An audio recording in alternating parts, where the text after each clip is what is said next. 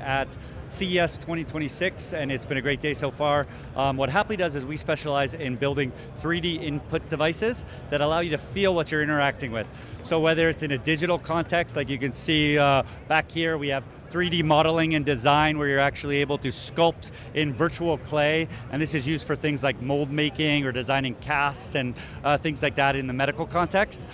Or you can use the same type of 3D input device for controlling robots. This is incredibly important today where we see this type of world arising where people are able to capture the data of human hands and human motion and be able to use that to train the robots how to do really precise things in manufacturing, assembly, context, things like that. And so you'll see here we have a really great workflow with Isaac Sim and Isaac Labs and Omniverse where you're actually able to capture the intuition of human motion from their hand use and use that to start to seed millions of years or hundreds of thousands of examples of data for training robots and able to leverage things like NVIDIA Cosmos so that you can have different, not overtrain your data and then start to leverage things like Isaac Labs where you can generate huge volumes of synthetic data that can be used to accelerate the workflows.